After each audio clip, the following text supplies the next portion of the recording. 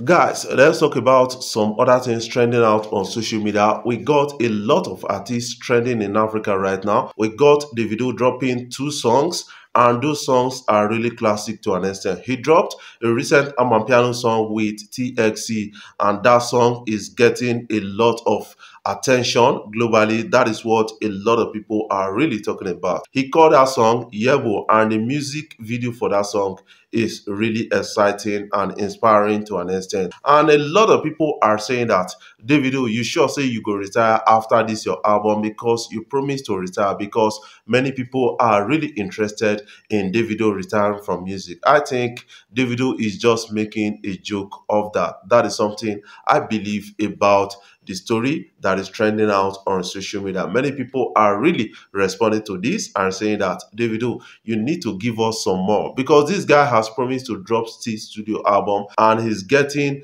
a headway with it. And Wizkid is dropping 7 studio album, but this guy is not on the promotional right now. He's been on the wrong side, and a lot of people are trying to encourage Whiskey to start promoting his album, because this time around you need to promote too. That is what many people are really saying. What is happening in the music industry? Rema recently yanked off Maven Records and deleted all posts related to Maven Records on his Instagram page, and many people are really talking about it and saying that, man, it's like they are having sad conflicts right now with each other. That is Don Jazzy and Rema. Remember that Rema has ranted on social media about some people trying to clone him and some record label not doing well enough to actually do the originality. I think right now people are beginning to point fingers at his ex record label, and some people are really getting concerned about. But I'm getting concerned about Rema right now because Rema is smoking too much. Unlike Rema before,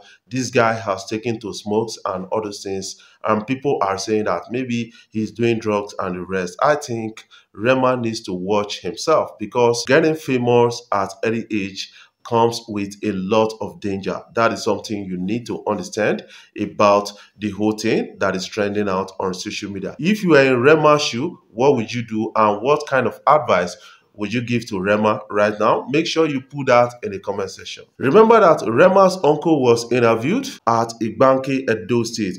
Rema has been claiming that he came from Benin and not really identifying with the people of Igbanke. His uncle was really interviewed, and a lot of people actually put their voice to it, and that is trending out on social media. You need to understand that most times what is being done to you by your own people can really, kind of shape the way you live your life and your belief system. That is something I kind of understand about Rema. Remember that Rema's father died when he was very young, and Rema, actually suffered a lot. His elder brother died also. I think those things must have bruised his mindset, his psychology to an extent, and he needs to heal from these things. And his uncle was really like, Rema has neglected home, and many people are not asking a single question. What did the uncle become to Rema when his father and his brother died? That is something we need to ask right now. Let's catch a glimpse. Before the death of the father, I reside in the village. I was lonely when the father died. So we have a very nice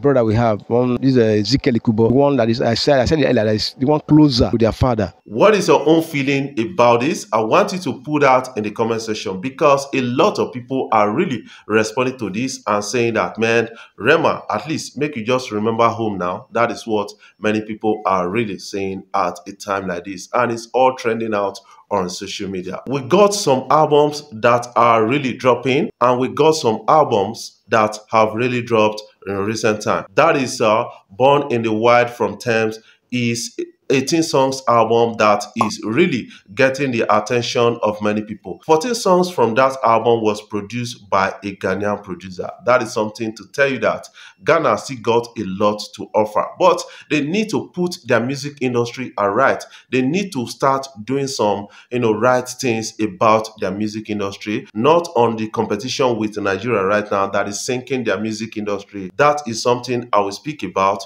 next time. But right now, we have a lot of albums, and these albums are classic. We have The Year I Turned 21 from Irasta, and that album is getting a lot of international attention right now. Ever since Irasta started her tours, that is what is really big about that. Irasta is one of the biggest female artists in Nigeria in 2024, owing to statistics out there right now. That is something we can really understand. And Don Jazzy is doing well enough with Irasta. What are your own takes about my story? I want you to put that in the comment section so that you can talk about it further. Headies 2024 may be on its way soon, and many people are really excited to bring that to us in Nigeria. Headies 2024, according to them, they said is going to hold in Nigeria, and many people are really working behind closed doors to actually make this a possibility in Nigeria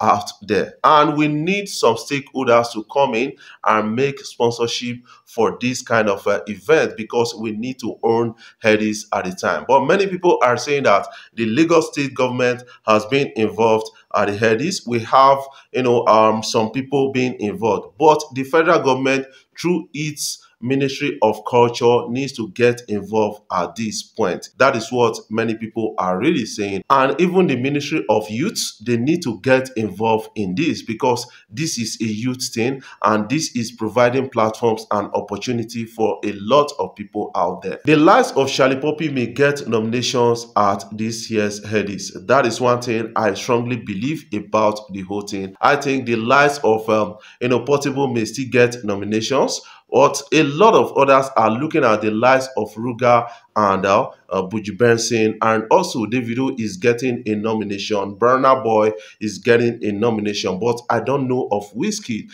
because Wizkid has not made impact in recent time with his music, and that is concerning for his fans out there. November 8th, 2024, they are going to be announcing the Grammy nominations for 2024. That is going to be a loud one, and it's going to be all interesting, and a lot of people are really excited, saying that the likes of Irasta, they get a nomination, the likes of Davido, the likes of Burna Boy, the likes of Ashake, and a lot of others. What are your own take about this? I want you to put that in the comment section so that we can talk about it, because a lot of people are getting involved in all of this. Before I jump off, I want to say thank you guys for watching our videos, and thank you for the love so far. If you are new here, you can click the subscribe button below, the bell notification icon, to always get notifications each time we upload our videos. I love you guys. Keep supporting Afrobeat Blog across social media platforms. Concerning Rema, I told them the truth. I myself particularly, sometimes you see children, this is not Papa Rema, this is not Papa Rema.